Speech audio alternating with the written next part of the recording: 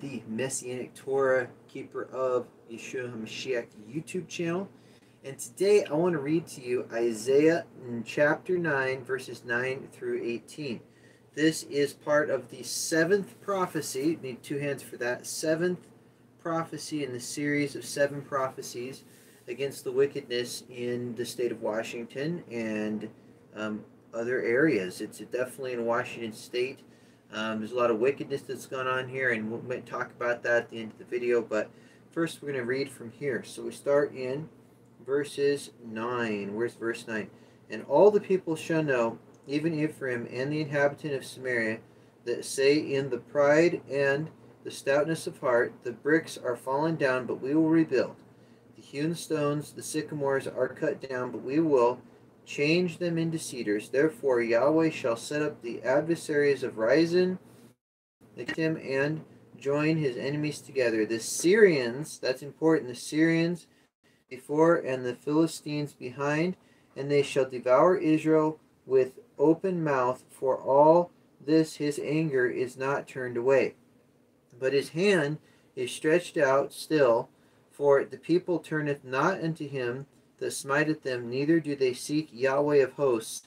Therefore Yahweh will cut off from Israel head and tail, branch and rush in one day. In the ancient, that could be rush, I think it's rush. The ancient and honorable, he is the head, and the prophet that teacheth lies, he is the tail. The ancient and honorable, he is the head, the one that society says is the ancient honorable. He is the head, and the prophet that teacheth lies, he is the tail. Okay? For the leaders of this people cause them to error, and they that are led of them are destroyed. We also see this in, I think, 2 Peter chapter 3, where it's talking about misinterpreting Paul's writings, and those who misinterpret Paul's writings are destroyed. Those who found themselves on a misinterpretation of lawlessness are destroyed. That's what it says in 2 Peter chapter 3.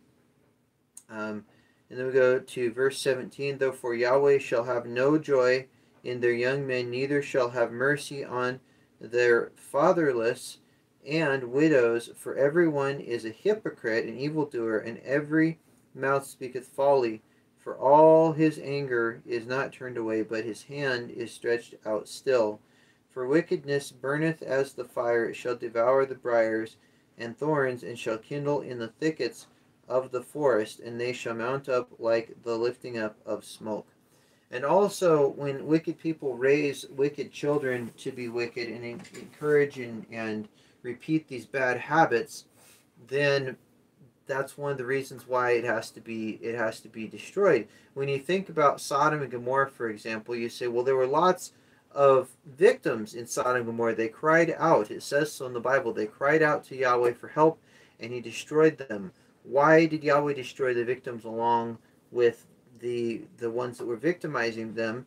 And I believe that the reason is because there's evil habits, and it's just such wickedness. It would just continue and perpetuate. It had to be wiped out, just like the flood of Noah or Noe. It had to be wiped out and started over. Okay, so what wickedness is there today? Well, I want you to think of the two great commandments in Scripture that most people can agree on. Even President Obama agrees on the two commandments in the Scriptures.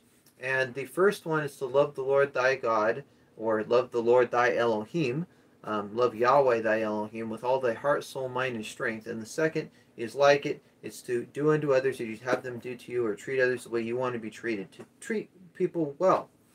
And we see throughout the Bible and the examples, whether it's the story of Ruth or the story of Abraham or others, because Abraham and Sarah were married, and apparently Sarah, through different, because she is called by different names, apparently she was one of Abraham's distant relatives whose father had died and was being redeemed. At least that's the way people have interpreted it, have studied it. And so we see this where Ruth and Boaz is reaching down to lift up Ruth and Naomi and restore them back again. And this is one of the problems that it happens today, is that whether it's bad things that are happening to people as a result of crime and injustice and wickedness, or it's just they're in old age, like my grandmother, or they're in some sort of unfortunate situation. Maybe they're even just a really sinful person and they want to come into the church and they want prayer. That could be a big deal right there. They just want prayer. They want to get right with Yahweh. And we see this even in the old covenants of the Bible. We see that when they were rebuilding the temple, the foreigners wanted to come, and also in the new covenant, the foreigners wanted to come in, and they wanted to get right with Yahweh. And the Jewish people, the Israelites, they said no. They didn't want any foreigners coming in, even though those foreigners were sincere at wanting to know Yahweh, wanting to know the truth. And so what happens, like I said, there's several different, but the overall picture is we got to stoop down and lift people up. Okay, that's what Yahweh does to us, and I believe that people interpret Hebrew say that it actually describes it that way in the scripture, that he comes down and lifts us up. He blesses us, and that's what he did as the Savior of the world, to come down and to lift us up, to make us right with him, to make us righteous, and to bless us, not just with salvation, which is the first and most important thing, is salvation, but also with the Ruach Kadesh, the Holy Spirit, that empowers us to keep the law that was given on the first Pentecost. The first Pentecost was the giving of the law, and then the New Covenant Pentecost that we read about is the coming of the Holy Ghost, or the Ruach HaKodesh, the Holy Spirit. And so the Bible tells us in both the Old and the New Covenants of the Bible that the Ruach HaKodesh empowers us to keep the law, empowers us to follow Yahweh, to make him our king, our lawgiver, and our judge, so he can save us, as it says in Isaiah 33:22. Either Yeshua, who some people refer to as Jesus through mistranslation, but it's actually Yeshua, he gave us salvation, he gave us instructions, he told us what to do. And the problem is that people put that away, they transgress the law, they put it away, and as a result there are people that publish books now, and pastors who are perverted, who are doing evil. And most people that attend a church agree that what those people are doing are evil, but their excuse for violating the Bible is they say that they are no longer under the law anymore, they're set free. But we know that the book of Acts says that's not true. It says that only false witnesses said that against Yeshua and against Stephen. It said that when Stephen was being killed, when he was being put to death, that false witnesses rose up and said that Stephen and Yeshua taught against the laws of Moshe. They were false witnesses, therefore what they said was a lie. Okay, the truth is that they never taught against that. In fact, in the book of Acts, Paul is accused of doing the same thing. They falsely accused Paul of teaching against the Torah and telling people to violate the Torah, and Paul said no. He said that is not true. He refuted all those claims, accusations against him, and said they were not true. And we know through the ministry and the body of believers out there that have studied the epistles and the gospels that it does not speak against the Torah. The only place that we see that is when Paul says that it's okay to eat food sacrificed to idols. That's the only place where, and that's in 1 Corinthians, I believe, chapter 8. That's the only place we see Paul say anything against the Torah when he's talking about the law of circumcision. What Paul's actually referring to is salvation through circumcision. We know this because in the Galatians there was a party called the circumcision party, apparently, that believed that in order to be saved you had to be circumcised, and that you could be saved through circumcision, which is salvation by works. And salvation by works does not exist. Not in the new covenant. It does not exist. You cannot be saved by works. You are saved by the blood and the sacrifice of Yeshua Mashiach on the cross, the Savior of the world, who came for us to die on the cross for our sins. It's the only way to be saved. There's no other way. But what we do see throughout the Bible is that there is a pattern, and we see it in Exodus, we see it in the books of Judges, we see it all over the place where Israel sins against Yahweh. Israel transgresses the law, they're put into captivity, and then they're saved first. Yahweh stoops down and saves them. We read about in the Psalms, it says he got angry, coals came out of his nose, and he came down and rescued David. He rescued him from his enemies, okay? So this is the pattern. He rescues them just like he rescued him out of Egypt, out of bondage, out of slavery, and then gives them the law and tells them what to do and brings them back into obedience. But we see this happen over and over. We also see it with Josiah. When King Josiah stepped up, the law was made known, and when it was, he rent his garments because he couldn't believe. He's like, wow, we're transgressing this law. This is terrible. We've got to follow it. We've got to live by every word that proceeds from the mouth of Yahweh, which occurs in Deuteronomy. We've got to live by every word that proceeds from the mouth of Yahweh, and in Luke 4:4 and in Matthew 4:4, depending on how it's interpreted. I believe it's definitely in Matthew 4:4. Luke 4:4 can be interpreted differently depending on the source that you get it from. The Aramaic Peshitta, I believe, says that it's the Son of Man who has to live by every word that proceeds from the mouth of Yahweh, but in Matthew it says that it's men shall live by every word that proceeds from the mouth of Yahweh. So again, it depends on your source. I'm not sure what it says in the Greek. I know what it says in the Aramaic, based upon the translations that I've read. So anyways, I haven't learned to speak or read Aramaic or Hebrew yet entirely. That's something that I've got to have time to work on, and I've been short on time. So prayer for that will help. But it's this stooping down that's important. We can't just turn a blind eye to the evil that's going on in the world. Years ago, back around 2010, there was a woman, and apparently there were several witnesses that saw that a man tried to murder her in front of her children. Her children also testified to it. This is what I was told. And it was very strange to me that when she moved away, it didn't seem like law enforcement was doing anything about it. Nobody in the community was doing anything about it. She had a protection order. And I felt obligated to stoop down and help out. Now, maybe the way I did it was sinful. At the time, I didn't know the law. And so there were certain parts of things that I didn't know. Maybe it was right. I felt led by Yahweh to do it, though. I stooped down, I put my life aside, and I tried to protect that woman and those children. And everybody tried to stand against me. They did not like that. They thought that was terrible. In fact, I was told by very religious people that in the Christian churches that it would be better for her and her children to be raped and molested than for me to protect them. And so, and I'm not talking about myself, I'm talking about the situation, okay? It's not to raise myself up here. I'm talking about the situation, why the judgment is coming, okay? And this happened to my classmates that grew up here in this town. They weren't sheltered like I was. I was sent to a Christian school. They were not. And so a lot of them were sexually assaulted on drugs, alcohol, and people looked away. They didn't do what they needed to stop it. They didn't help people. The same thing happened in 2016, I believe it was. I think that was the year. There was a man that came to our door. He was on drugs, and he threatened us, told us we couldn't go outside. And, and I told the authorities and within like 12 hours, 24 hours, he was dead. I had to go back and look at that again to get the time right, because I don't know his time of death. I'd have to look at the time of death, and I'd have to look for other information about when I talked with the officer. But when I talked to the officer, he said, hey, don't turn a blind eye to this. Don't ignore it. Get rid of the drugs or somebody's going to die. And he died. Okay? Why?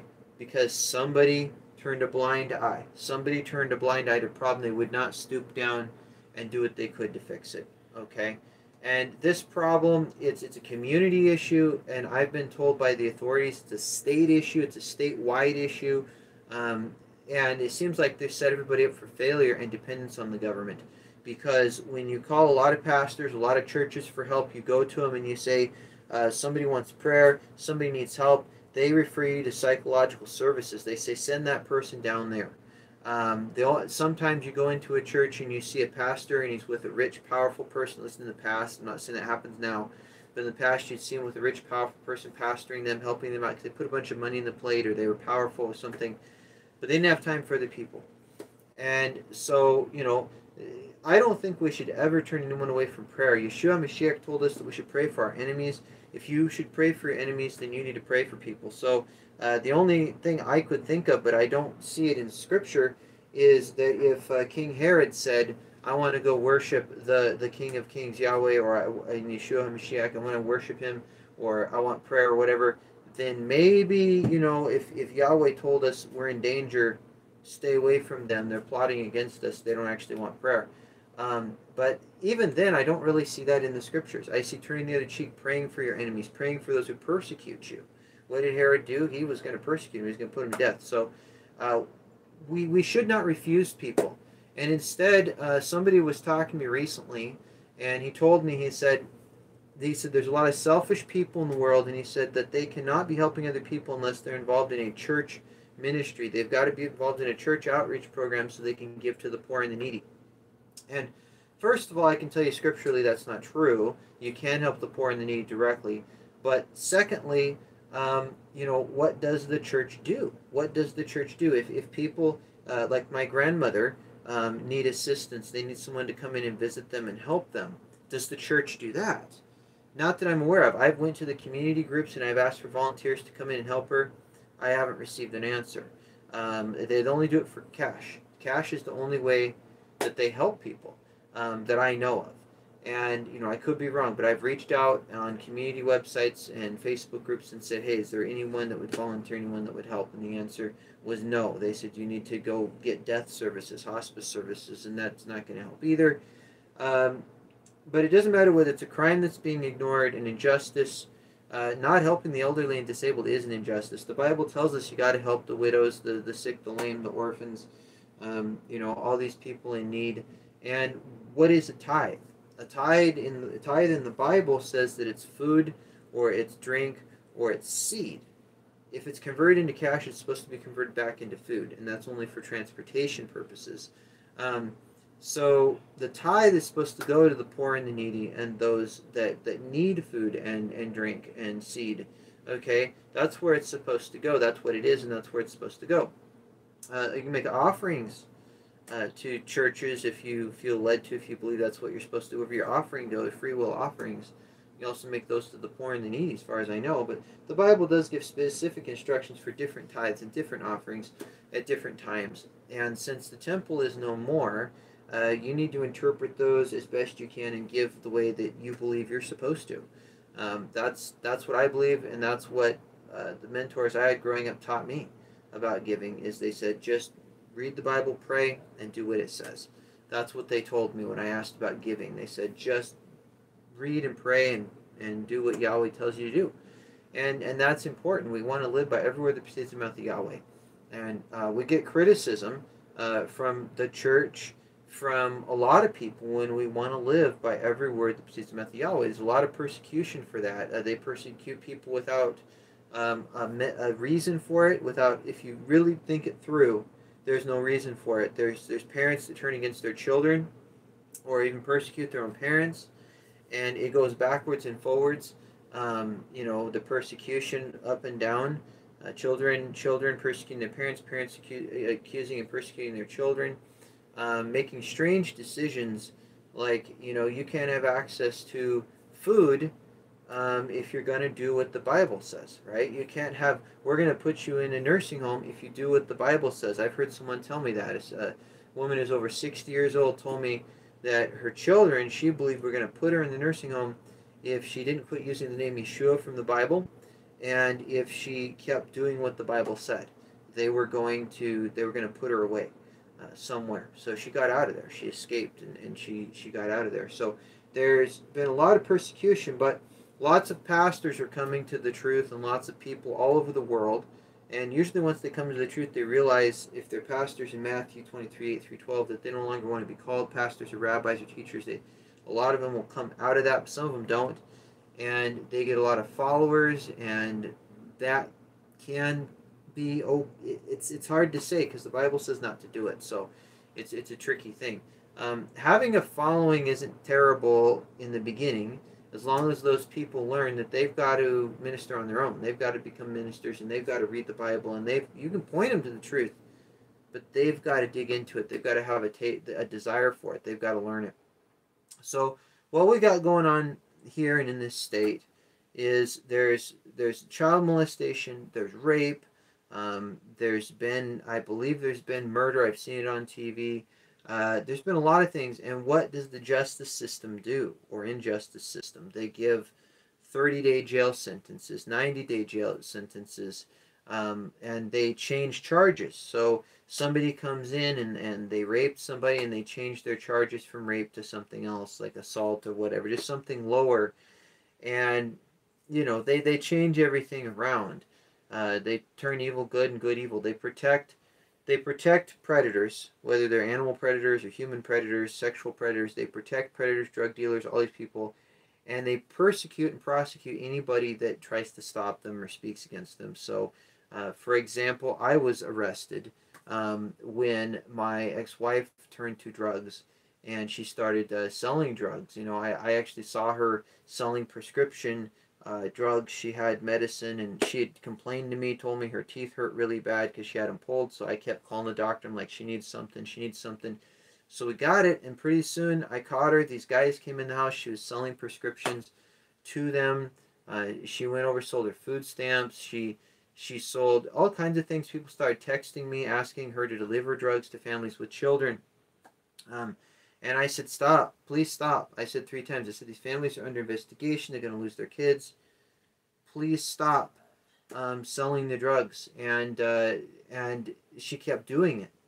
Yes, shalom to somebody out there was chatting. It only shows it for a second on my phone, and it's really small, so I don't know who said it. Um, but yeah, peace be unto you and to everyone who's watching. But what I'm trying to say is that I asked her to stop doing the drugs, and I was arrested. She had my phone in her hand, the phone I had at the time. It's not this one, it's one like it. She had a phone in her hand, my phone, and it looked like she was deleting the text messages that said that she had sold drugs and was. So I grabbed the phone, and I was arrested because I tried to stop her from selling drugs to a family with children. And then after that, they asked me if I wanted to be involved in the community drug program and stopping people from selling drugs, and it didn't make sense to me because I'd been arrested for doing that.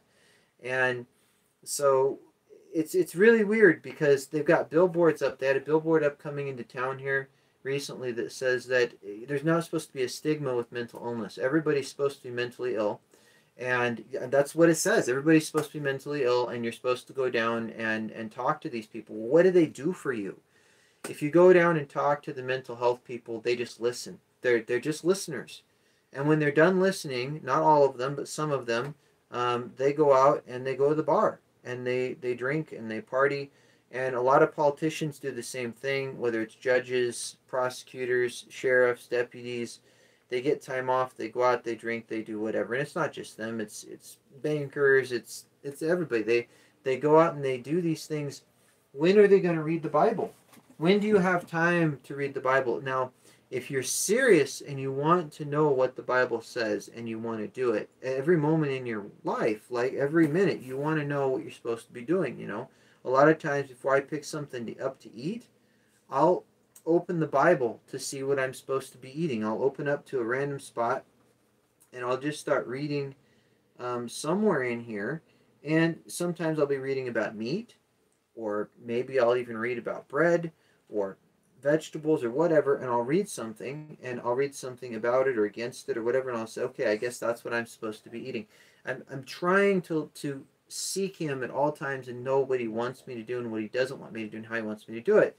And in the last couple of days, I kept being confronted with scriptures about being told what to say and to prophesy about Moshe going before Pharaoh.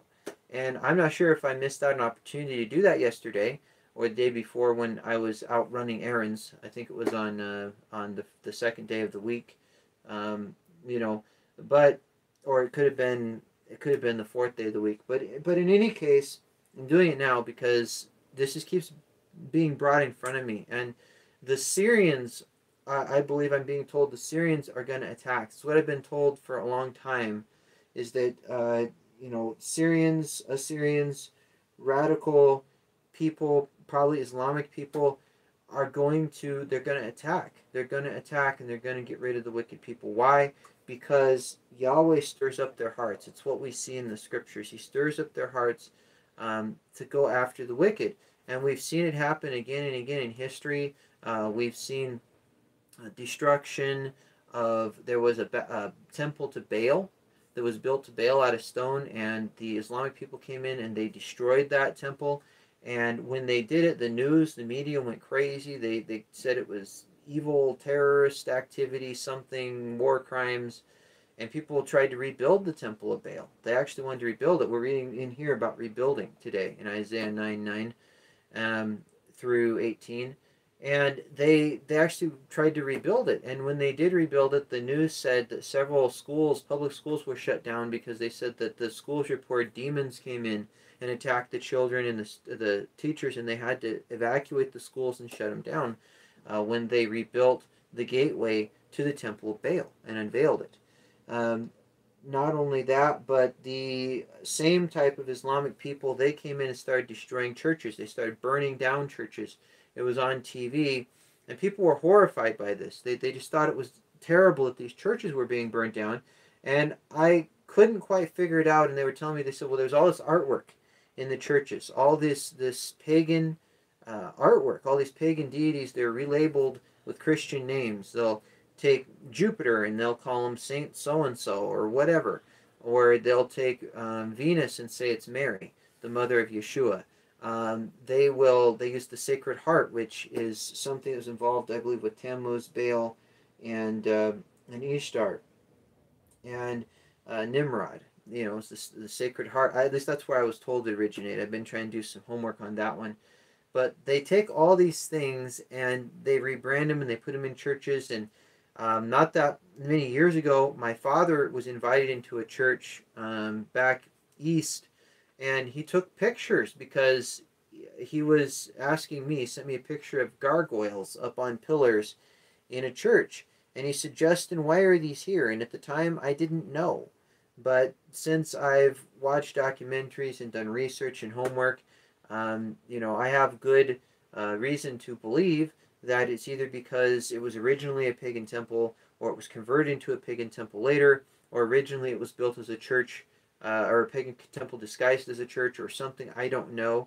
But you see, on a lot of churches, you'll see serpents, winged serpents like dragons, as door handles on churches.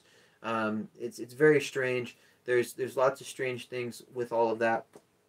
But basically, you know, I heard a group of men, I don't know if it was on the second day or the fourth day of the week, I heard a group of men when I was filling out papers that I had to and mail them back in, and they were speaking in public, and they were talking about how just talking isn't solving any problems. They'd sit there and talk about all the political problems. They talk about firearms, people blaming everything on firearms, and instead of on the people using them. They're talking about all these weird things and not being able to solve any problems. And the thing is, the problems are solved here. This is where the problems are solved, is in the Bible, the Holy Bible, the Word of Yahweh. That's where the problems are solved, okay? You can't make anyone else your king, your lawgiver, or judge. The king is the administrator, like a president, right? And thank you. And who is that that's speaking? Shayla. Okay, well, thank you, Shayla. So he's got to be your king. He's the King of Kings, and Elohim of Elohims, okay? He's got to be your lawgiver. You can't go to the man-made legislature. You got to go here. You got to go here and look at the law, okay? And not just here, but you got to listen as well. And he's your judge. He's the chief judge. Now, obviously, the Bible talks about setting up judges, and that's great if that, you know, when that needs to happen, that's great. But he's our chief judge. He is the judge, okay? A king, our lawgiver, and our judge, and he will save us. And so we have to make him our king, our lawgiver, and our judge. And that solves the problem. Now, there's time and place. Like I said, he'll send the Syrians in, and they'll do violence to wicked people, and they'll deal with it, because that's Yahweh's way. The seventh way, he's gonna deal with it. He's gonna stir up people to come in and deal with evil, unless there's repentance, unless they return to his ways and his word. But why? You have to start over. You have to start over, okay? You can't start with the Roman Republic with common law and all these ways of man. You can't build on that. That's sinking sand, okay? You cannot build on that. I've had to learn it the hard way. You can't do it. You've got to just have this. This is it. The Holy Bible, that's it, okay? Hopefully in Hebrew and Aramaic and the original writings, what they were written in the manuscripts. You got to found yourself on that, and then you can establish a community. You can establish a country. But if you go out and say, well, we're going to get rid of this politician, we're going to vote in that one, we're going to do this, we're going to do that, they're twice as bad as the previous ones. Okay, you bring in, you say, okay, well, we had Trump and now we got Joe Biden, and then you had Obama, and you've got all these people, and it doesn't matter. It doesn't matter. It doesn't matter if the prosecutor here was fired and they replaced him. He'd still come out of the same system, the same bar association, the same training of the ways of man. They come out of that. So as long as you're dealing with people that are a product of this education system, thank you, the people of this education system that are coming out of this, that's what you're going to get. You can't go to the car factory and try to get it to produce something else other than a car, right? You go to the car factory, it's got molds to build a car engine. You can't build a jet fighter unless you change the whole inside of this factory. You have to refit the whole factory. And that's what has to happen to us as the temple of Yahweh and the church, is we have to throw out all the ways of men. We have to because there's a mold in there. And what's that mold in the church doing? It's stamping out Christians that have been taught absolutely do not follow the law. Absolutely do not follow what the Bible says, because we've been set free from that. You don't have to do that anymore. And you've got to conform to the ways of man. You got to do what man says. That's what they teach. I listened to the church channel TCT before we got rid of the television, the television, and they asked the pastors on there. They said, where in the Bible, where in the Bible does it say you got to have a marriage license?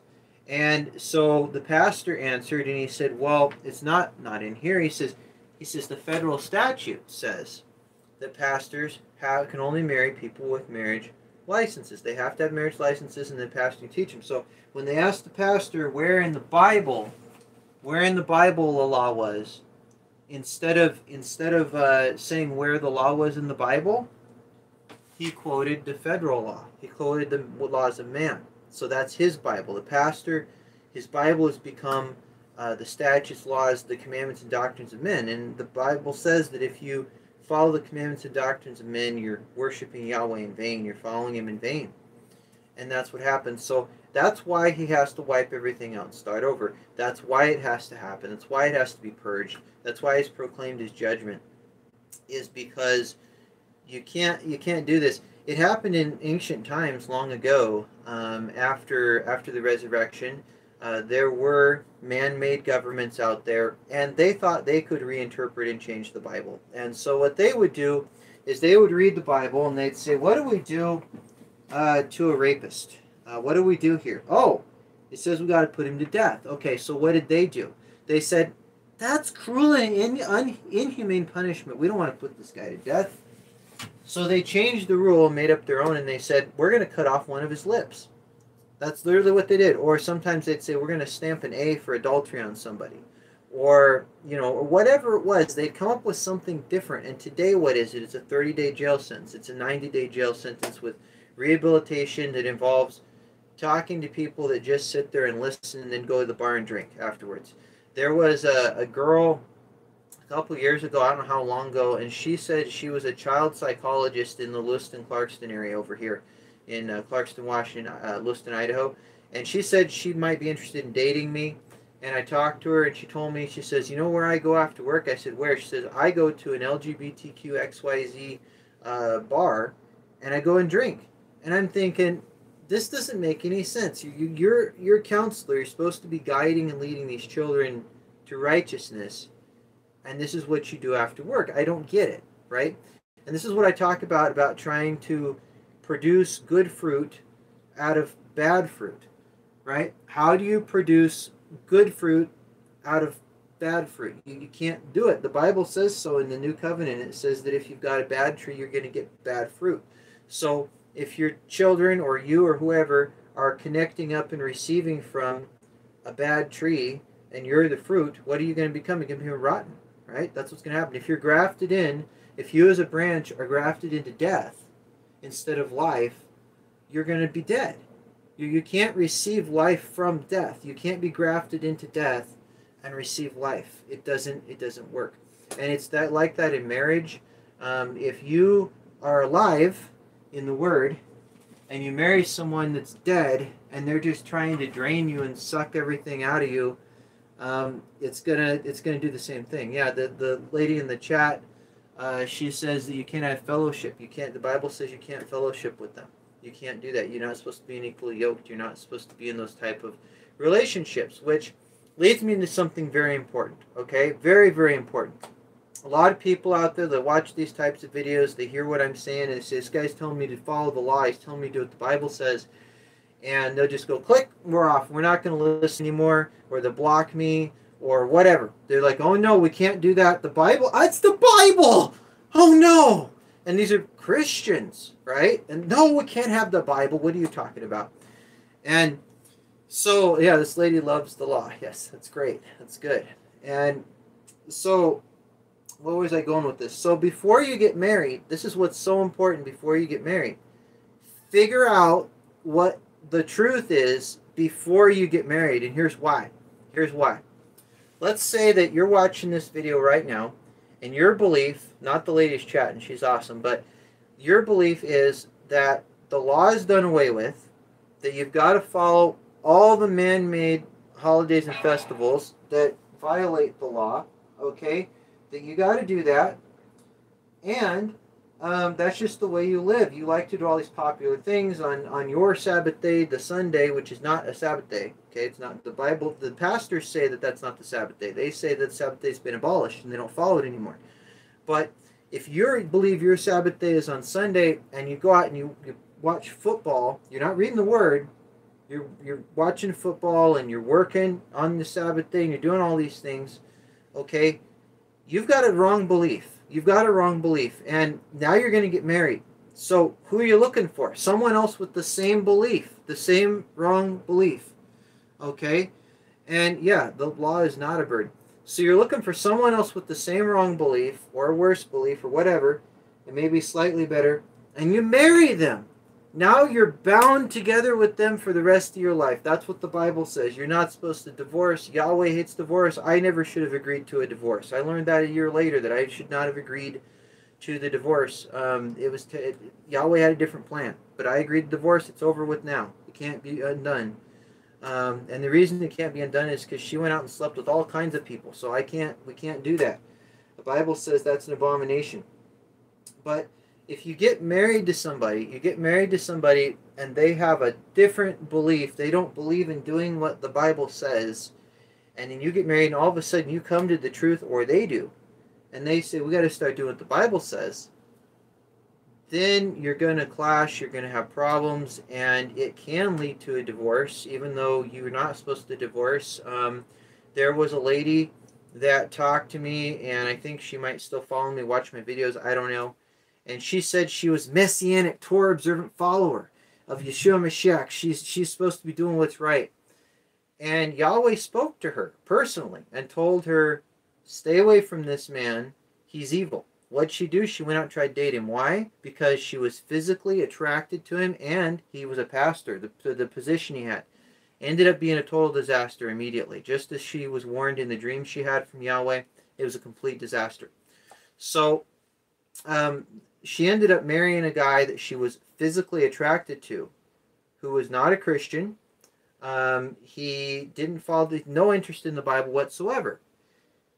And she's a Messianic, Torah-observant follower of Yeshua Mashiach. How does this work? And I was surprised by this. I've been really surprised by this in several women, that they actually cared more about physical appearances, and they said they're following the Bible, and that was their thing. And so this lady gets married. It's not working. So eventually she decides she wants a divorce. The guy's cheating on him, or cheating on her, and she decides she wants a divorce. And she starts talking to me. And I'm like, nope. I said, I'm sorry. I said, you made a mistake and decided to get married. And I said, divorce is a mistake. I said, don't let one mistake lead you to another mistake. Because I said, I was married. My ex-wife cheated on me. And I agreed when she filed for divorce against me. I agreed with it. And a year later, Yahweh spoke to me and he says, no. He says, you should have waited and prayed and stayed separate from her. And I would have fixed her and turned her around and would have worked things out. That's what he told me. And so, and yeah, we got to love Yahweh more than anyone. We got to seek ye first the kingdom and his righteousness, and everything else has to go. And you got to be prepared for that. You got to count the cost, and you got to be prepared for that, because when you decide to do that, when you decide to seek the kingdom first and his righteousness, anything can happen. You could lose your house.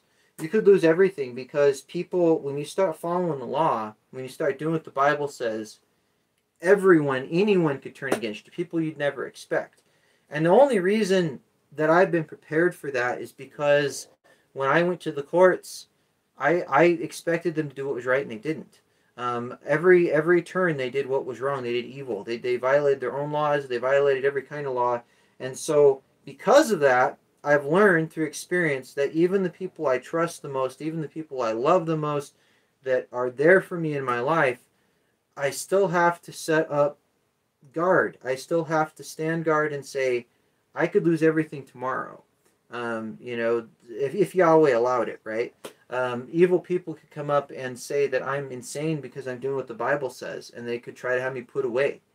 Just like the lady that's over 60, that her children apparently tried to have her put away. They could try to say I'm irresponsible. They could do a lot of things they could try to do. They could say I'm not going to or buy you groceries anymore. Or whatever. I had somebody a while ago do that. They actually, there's a debate going on about this right now, but my memory of it is I was told that I couldn't use cash because it had evil images on it. And I was like, all right, I can agree with that. And then the same person told me, I won't buy you groceries unless you give me cash. I only accept cash. So they trapped me, and then I got a text message today saying that was a lie, that they never said that they never said that I had to get rid of the cash because it had evil symbols on it. So that's not my memory of the conversation. So that's where,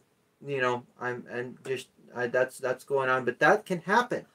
And why? Because I said that the Christmas is pagan. I said Christmas is pagan, and I sent videos, documentaries proving it. I don't know if they've even watched them, but I said that, and that led to cash is evil. You got to give me all your cash because it's got pagan symbols on it. I said, perfect.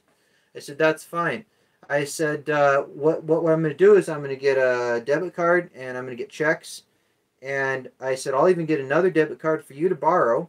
When I need you to get something, I'll give you your own debit card. I'll change the PIN number to a PIN so that you don't have to learn a new PIN. I'll make it as convenient and easy as possible. Do what you say. Trying to establish peace, right? Shalom, trying to do peace. And they say, no, I'll only accept cash. Even though they have sent me numerous times to the store with a card and told me to go buy them something, treating others the way you want to be treated. The hypocrisy, we're reading about hypocrisy today. So the other side of it is I didn't have any witnesses, right? So I'm being told that I'm lying, and they didn't say what I remember them saying. So because of peace, I have to say, well, that's the way I remembered it. Okay, and I agree with what I remembered. I agree that what I remember you saying is right. There are evil symbols on cash, so I'm not going to use them. I agree with that. I don't want any appearance of evil. That's in 1 Thessalonians. 1 Thessalonians says we can't have any appearance of evil. And what that means is that if I'm seen in public, I'm seen on YouTube, and I do something that appears to violate the Bible, appears to be wrong, I'm not going to do that. I'm not going to have any appearance of evil. And the reason why is because then I would lead people astray. I'd be a hypocrite. And I think that's mainstream. And the reason I say that is because a lot of people tell me, oh boy, someone says they're homeless and they need help in the chat. And that's what I'm talking about, stooping down and helping people. So we'll have to see if that person really needs help and if we can help them. The problem, there's a lot of people out there, I get messages all the time on Facebook telling me that people need help, and I make, well, I can't say what I make from YouTube, but that's my primary income, and it's really dicey, especially right now, because I had to stop live streaming my chickens. I don't want to talk too much about me, but I've had to stop live streaming my chickens because I had a problem with a music company bringing claims against me, and they got strikes put on my channel, even though I had permission to use the music. And so we're communicating, and the artist is trying to help me. Ian Michaels is trying to help me because he's the music artist. He's a Messianic Torah observant music artist. He's got some great music. And yeah, they're watching live streams. So I'd love to get those live streams going again. That's going to take some prayer, because I got to get the company that's dealing with the music that's bringing the claims against me to stop doing that. And so, oh, awesome. Someone's in Oregon watching. That's great. So yeah, it's important before you get married to make sure that you know what your beliefs are, that you know the truth. And if you're not interested in the truth, if you're not interested in even, like, I mean, if somebody tells me, I'm just going to put this out there, if somebody tells me that the earth is flat, or it's a square, or it's a potato chip, or it's a lemon, or whatever, I at least need to be open-minded enough to research that and see where it goes. And I'll give you my opinion on it really quick, my present opinion on it, not future, not past, but present opinion on it. I don't think I could prove that the earth is any shape. I don't think I could, because scientifically there's too many problems to sort out. And the issue, and somebody might be able to explain it to me, that I have with I don't care what shape the earth is either. The issue I have with the round earth thing is the North Star in the sky. I'm pointing where north is from where I am. It's supposed to be a fixed star that never moves. But the earth is moving around the sun. And not only that, now scientists claim that the earth is not just moving around the sun, but that the sun and the earth are moving. I don't have a 3D animation, so I'm going to do it this way. The sun and the earth are moving this way in a spiral all the time. And somehow the North Star is always in the same spot, and the constellations rotate around it. And yet, apparently, the sun and the earth are traveling together in it. I don't get it. I don't understand it exactly. I have some theories on maybe how it would work, but I don't know. So I don't have a scientific proof, but I would at least research it, right? At least go out and research. I at least want to go out and research what people say. So if somebody tells me the earth is flat, I want to research that. If somebody tells me it's round, I want to research that, whatever, just so that I have some information on it, so that I'm not sitting there saying, I'm just not going to learn. I don't want to be like the stiff-necked people in the Bible who aren't even going to consider anything, who are just going to say, this is the way it is, I'm too old to change, whatever, or Dr. so-and-so said, so I got to agree with them. I can't agree with what you say. Or Pastor so-and-so, or the TV said, and that's the way it is, right? I've got to be open-minded to the truth. And so if you're not open-minded to the truth, and you can't read the word yourself, you're going to have a problem. Now, I'll tell you how most people that I've listened to have arrived at the truth. And it's really simple. What you do is you have this moment in your life where you sit down and you say, I've been taught. I've been taught by my parents. I've been taught by pastors. I've been taught by the TV. I've been taught by books. I've been taught by all kinds of things what to believe. Pre-made religion. And so what you got to do is you got to say, I'm going to start over. Okay, I only want to believe what the Bible says, because I'm supposed to be following the Bible. I'm supposed to believe the Bible. So, all right, somebody sent me an email for a PayPal request for cash. All right, and so we'll have to look into that. I get a lot of those. I get a lot of requests for cash, and if I had the cash and I was able to investigate, I would do it. I do give to people, by the way. I do give cash to people because the Bible says we got to give offerings. We got to have tithes. So I do help poor people. I don't want to. The right hand's not supposed to know what the left hand's doing, so I don't want to get into that. I don't want to get credit for it or anything, but out of trying to, be righteous and say we got to do what the Bible says, I'm going to say I do that, okay? But I got to investigate it and know that people actually need help and what they need, and it's usually not a good idea to send people cash. It's usually a good idea to send them what they need, like the Bible says with the tithes. They need food, send them food. They need, maybe they need a cell phone plan, send them a cell phone plan. You don't have to send cash. You don't have to do that because they go out and buy drugs, whatever. You don't have to do that. They say they need something, you can buy it and send it to them. You don't have to. You don't have to do that. So we were talking about. The lady says clean slate. That's what we're talking about here. So you start over. You throw out everything you ever heard, and you start with the Bible. And this is a continual process.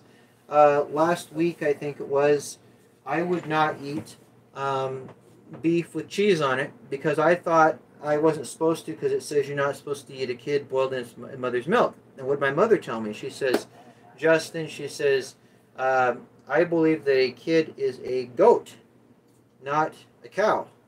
And I'm like, yeah.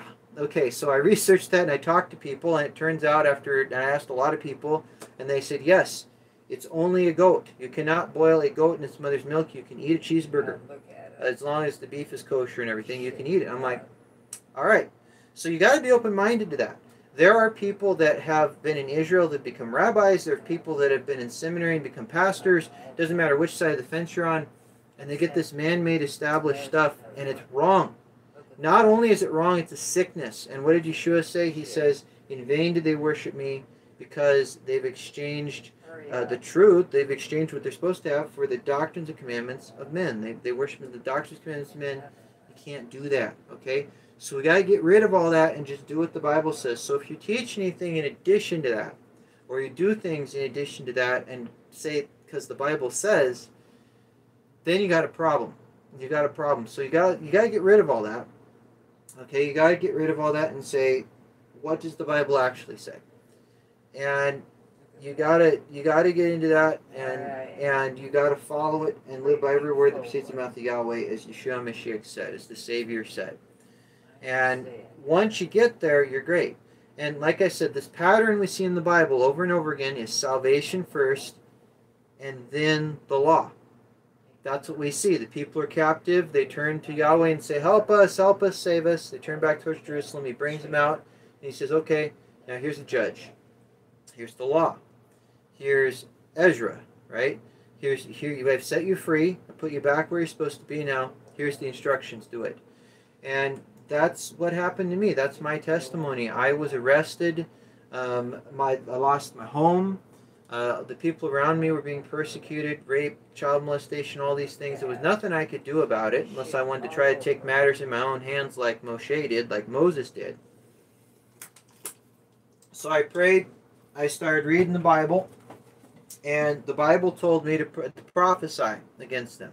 So I did. And you can see the link in the description of this video. It's an HTML link. It's mindblowingday.com/prophecy with a capital P and then .html. The link's there. You can click it. You don't have to type it in. Or you can go to mindblowingday.com and click Future Predicted. Either way. And it will take you there, and you can see the video of what happened. The national news recorded it, state news. I prophesied against the state 7 prophecies, and 6 of them have already come true. This video is about the 7th one to come. And so Yahweh sent the largest fire ever upon the entire state of Washington. It consumed the entire state. There was a massive flood. Like I said, you can watch all this. You can watch me prophesy against it before I was following the Torah, because I wasn't following the Torah. So I was still being rescued at that time. And so I prophesied these things. I told them they had to follow the law, even though I didn't know I needed to. I was just reading right out of the Bible. And so I told them they got to follow the law.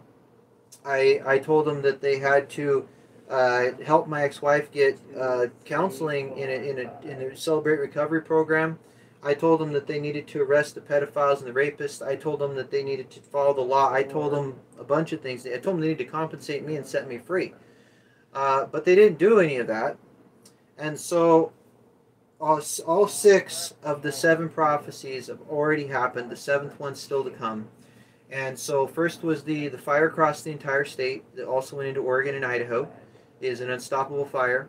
It killed people. It was crazy. It went around us, though, thankfully. Thankfully, where I am, we were safe.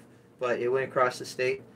And then became the massive flood, and then there was the massive storm, winter storm, that went into Spokane and the whole area. And that was pretty crazy because it happened exactly as I said, which was just, I don't know, I don't want to go to tears on camera, but it just brought me to my knees thinking about it. It's just crazy, if that's the right words for it.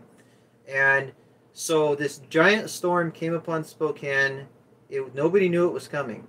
because, I mean, I said it was coming, but nobody knew it was coming because it was wintertime and it was hot.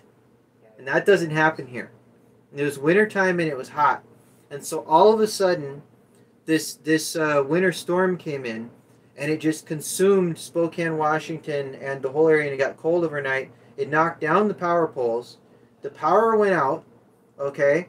The woman that was there, who you'll see in the video, the lady says she's going to watch the video after this, the lady that testified that was there in the video said her car was blowing around outside and moving around. Fire and lightning came from the sky, and trees blew over, and they couldn't get warm. This is why I prophesied. I said that there would be no fire to warm at. You couldn't get warm because the power was going to go out, and it did. And so then after that, yeah, I know it's crazy. It's mind blowing. So after that, what happened next? I'm trying to think and just go through this. You're going to get to see. Go to the website. You'll see everything. So before any of that happened, this is the other thing. I didn't prophesy this. There was a deputy that came to our house, an evil deputy, and he threatened me and my ex-wife. We were still together, and he says, "You can't go anywhere. You can't go anywhere. You're stuck in your house. You can go on the side street and you can go on the highway." I'm like, "What about the grocery store?" He says, "Shut up." He says, "If you say anything, I'm going to put you in jail right now. You're back-talking me." So I turned around, I went in the house. Guess what happened? Immediately, as far as I'm aware, it happened immediately. His knees quit working, and he had to retire. And guess what? I didn't have to listen to him because it came from his mouth. It wasn't on the restraining order or protection order or any of this that they issued, because after my ex-wife's kids were molested by this guy out of town, he was a pastor's kid. After the children were molested, they took them away. They put an order against us, like we had done it. And they never accused me of anything. They never brought any charges against me. They brought them against my ex-wife, but they didn't do anything against the guy who actually did it. In fact, they gave him one of the children. And it was a terrible, I mean, the situation was absolutely terrible. And so this deputy was struck down, and we didn't have to listen to him. I mean, it's crazy. So that happened before the prophecy started happening. Then, after those major disasters, Obama refused to help them. That was the fourth prophecy. Prophecy number 4. Obama refused to help them in the days of their destruction. So you got Washington State's a liberal state with a liberal governor named Jay Inslee. I believe he's still the governor. He calls out to the federal government, Obama, for help. Says, 3 states of disaster. Largest fire ever, flood, massive power outage, and winter storm. 3 states of emergency. Obama says, no, no, no. I will not help you. That was the 4th prophecy I gave. No help for them in the day of their disaster from the people they labored with from their youth. Why did Washington State labor with the federal government from their youth? That's where they came from. According to historians, Washington State was never founded by the people. Washington State became a territory. There was a constitution created for the state. The people voted on it. Then it was destroyed. You can still get copies of it, though, that was preserved, but they tried to destroy it. They wrote another constitution the people did not vote on. Washington State has 2 constitutions, okay? You can see all this. They took it to the federal government. The federal government says you're a state. The people didn't say, they didn't vote on it, the federal government. So the people they labored with from their youth, that's the federal government. They refused to help them in the day of the disasters. Comes out of Isaiah. That's what I was reading when I was prophesying. So then the next 2 prophecies. So the next prophecy was against the guy that came over here and threatened us that someone was going to die from drugs. And then he did within 24 hours. He was dead because I warned the deputy and I said, you got to arrest these people. Do something about the drugs. Someone's going to die. He was dead. Then the deputy was fired because he didn't do anything about it. Because they had to fire somebody because somebody died. Because the public was outraged. So then came prophecy number 6. I was called into court. I was called into court because they were scared. That's what they said. They told me they were terrified of these prophecies. And they said if I prophesied again that I was going to be put in prison. They said I'd be put in prison and felony charges would be brought against me. This is what the judge said.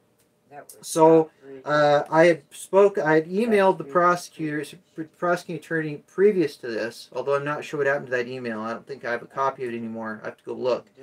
And I told him, I said, I had a dream about this judge. I said, I had dreamed that the judge was going to lose his position and he was going to get drunk and try to kill himself. And I said, if he loses his position, you need to make sure that he doesn't get drunk and try to kill himself. Somebody needs to watch him.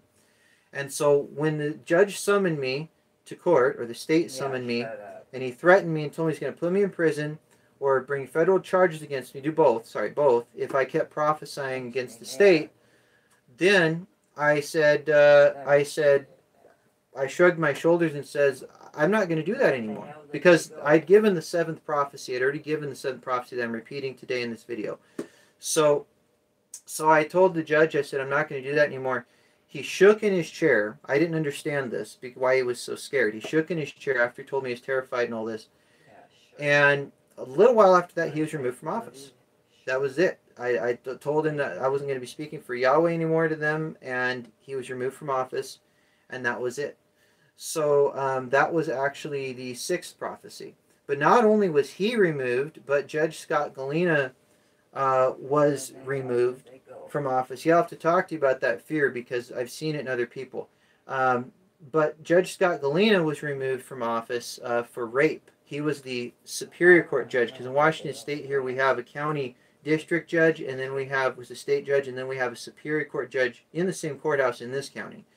And so the Superior Court judge, I brought an appeal before him, prophesied there, talked to him in my appeal, and asked them to set me free. And I put a picture of a sword in there because he had a sword above his head. The judgment of Yahweh was right above his head. And so he denied me, and then he was arrested in Asotin County, because he was also the judge of Asotin County. You can look it up online. They said he second-degree rape and a bunch of sexual charges. Well, he just pled guilty in April of this year, finally. And they reduced his charges, I think. And he's supposed to get, I don't know how many years in prison or whatever for that. So that was the sixth. The sixth prophecy had to do with the other judge in the lower court, but it also, the upper court judge was also removed from office as well. And so these are the things that happened. And the reason I believe the seventh prophecy is going to happen with the Syrians and the attack and the invaders, I've seen it in dreams, and other people have seen it in dreams. Even people that don't believe in just following the Bible have seen this in dreams and told me about it, and they didn't know what they were seeing. And I explained it to them. They didn't want to believe it because they like Syrian people, they like Islamic people, and they're telling me, no, Justin, that can't be it. I'm like, that's exactly what you saw. I said, they came in here, started raping people, doing all this stuff. I said, that's what you saw. I think it was something in their dream had to do with frogs falling from the sky, and there was other things going on. I don't know, but I've seen it. And I just keep reading about it. Every time that I think these people have repented, they've done something, maybe they've done something small to try to repent and do something right. And I think maybe the judgment isn't going to come. Boom, I keep getting these scriptures about the judgment coming. It keeps coming to my attention over and over and over again. And I go back to these six prophecies have already happened. The seventh one was given to me then. I keep being told it's going to happen. I can't deny it. I can't say it's not going to happen. They would have to repent. They would have to do everything that Yahweh said. And based upon their behavior in the entire state of Washington and everything I've seen, I have no confidence that that's going to happen. Also, the state of Washington statistics say that this city I'm in is the most holy city in the state. It's the most Christian city in the state as far as per capita people going to church and whatever. So I don't really see that happening. I was so hopeful in the beginning. I was so hopeful that they would do what they were supposed to and they'd follow the law and this would become a sanctuary city for believers and it'd become a model for the whole state. And maybe in the future someday it will. I don't know. Maybe after destruction and everything, maybe it will. But that's my prophecy. So I'm going to go ahead and give a salvation prayer. You might hear my grandmother in the background. She's been diagnosed with dementia and 2 strokes. You might hear her talking in the background. But I'm going to end this video with a prayer. And thank you guys for watching. And hopefully somebody can help that person asking for cash, sending me the email. Whatever, if they actually have a need, if they're not a scammer or whatever, hopefully they can help them. I don't know. It's really hard to tell. I get those requests all the time for cash, And the people I help are the people I know. If I know people and I know they really have a problem and they're not trying to scam me, and I know what they need, and I'm able, and Yahweh empowers me, and I'm able to help them out. I actually have the ability to do it, and He, then I do it if I can. So, anyways, no matter how little you get, you can help somebody else, and that's important. Contrary to what they told me, you don't have to join in. You don't have to give money to a missionary. You don't have to do that. I mean, I could get on here and say I need finances too. I could do that, but I'm not going to. At least not today. So, anyway, let's go ahead and pray. And somebody gave someone $10. I think Sheila gave me $10. I'm too inexperienced. Thanks for $10. I'm too inexperienced to know how this YouTube thing works with getting money, even though I've been on here since like 2016. So, but thank you for a $10 donation. That's great. If that's what happened, I'm not sure. It looks like that's what happened. Because I see a big yellow thing and someone jumping up and down on the screen. So, praise Yahweh for that. But I want to say a prayer. I don't know what else I was talking about. So I'm going to do a salvation prayer and we'll end the video. So, anyways, thank you. Pray. Okay, let's just do a prayer. Thank you and praise you, Yahweh, in Yeshua Mashiach's mighty name, for salvation, for sending your Son. We confess you are Yahweh. You are Elohim. You're the Elohim of... We can't say Elohims. You're the El of Elohims. You're the El of Elohim. That's the right way to say it. And I thank you and praise you. You sent your Son to die for us on the cross. I confess you are Lord. I confess I've sinned against you.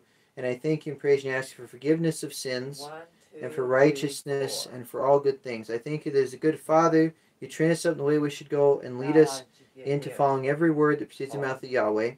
And for salvation, for baptism, for communion, for your Holy Spirit, for your Ruach Kodesh, for all good things. And I just thank you that you're with us, you're for us, and you're not against us.